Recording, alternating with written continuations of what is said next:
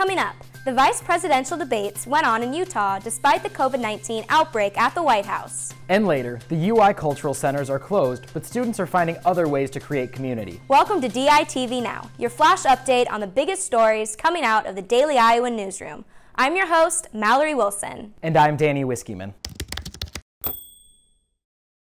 Last night, Vice President Mike Pence and Democratic Vice President nominee Kamala Harris battled it out in the ring in Salt Lake City, Utah.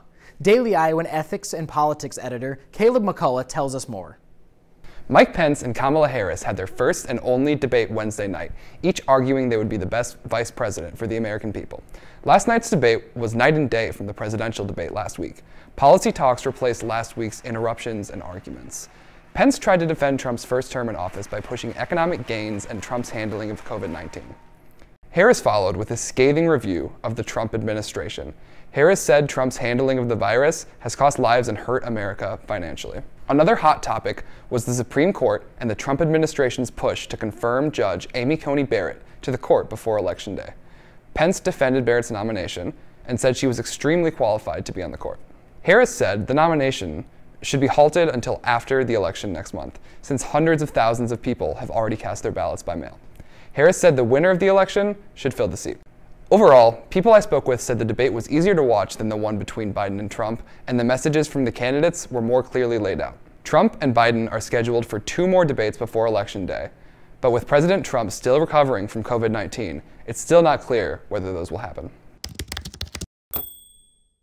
With the cultural centers closed, UI students are taking it upon themselves to create community. DITV's Elizabeth Neruda has more. Everything on the University of Iowa campus has been affected by COVID-19. All 4 of the cultural houses on campus have been closed for the past 7 weeks to slow the spread. However, even with these interruptions to the house's regularly scheduled events, the students in these groups are finding ways to keep the community alive, some even starting their own groups.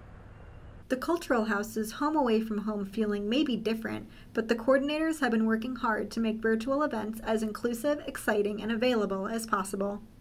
So whether it's kind of movie nights that are coming up, I know specifically we have programming for the Latinx Heritage Month and the LGBTQ+ History Month that will be coming out in the next week. And so those are some pieces that we're still engaging with those and really as an opportunity to provide education and awareness, but also that connection building with students. Virtual office hours are a big asset to the cultural houses, and using platforms like GroupMe, Discord, as well as social media is a big help to keep connections on campus, especially for freshmen who are still finding their place. I think it's just particularly hard for students that maybe aren't as involved, or freshmen coming on the campus that are trying to find their space.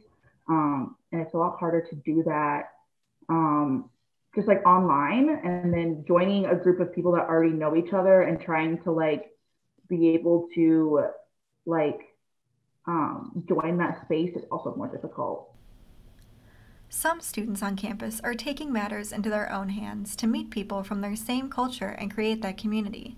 Vibes is a new organization on campus focusing on providing a community for South American and Caribbean students, something that the university has not specifically provided in the past. While they are mostly focused on social media marketing right now, they have big plans for the future.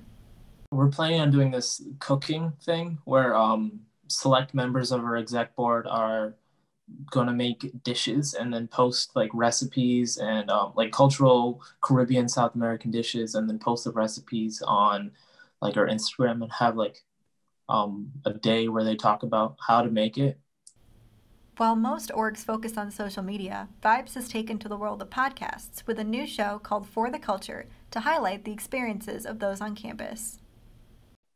Now more than ever, I think people need to be embracing their cultures and their identities and learning about their cultures.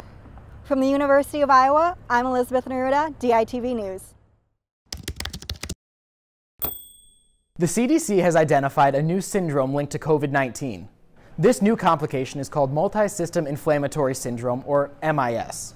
MIS was first reported in children as early as May, but is now being found in adults. The CDC reports 27 adults have been identified. 10 of those 27 required intensive care and 3 have died. Another COVID-19 relief bill will not be passed after Republican representatives stalled negotiations. Trump said he will pass, quote, a major stimulus bill, end quote, immediately after the presidential election, assuming he wins. After Trump announced the end of negotiations, U.S. stocks plummeted. Analysts have said the lack of aid may cause the economic recovery to stall. A Texas grand jury has indicted Netflix for its film, Cuties. The film is about a group of children in a hip-hop dance group. The award-winning film has been criticized for its sexual portrayal of minors. However, Netflix argues that the film is a necessary comment on the sexualization of young girls. Netflix still stands by the film. Today is looking nice and sunny, with a high of 75 and a low of 56. The rest of the weekend will stay warm, with highs up in the mid-80s. Thank you for tuning in to DITV Now. We'll be back tomorrow with the latest on the University of Iowa, Iowa City, and Hawkeye Nation. From Iowa City, I'm Danny Whiskeyman. And I'm Mallory Wilson.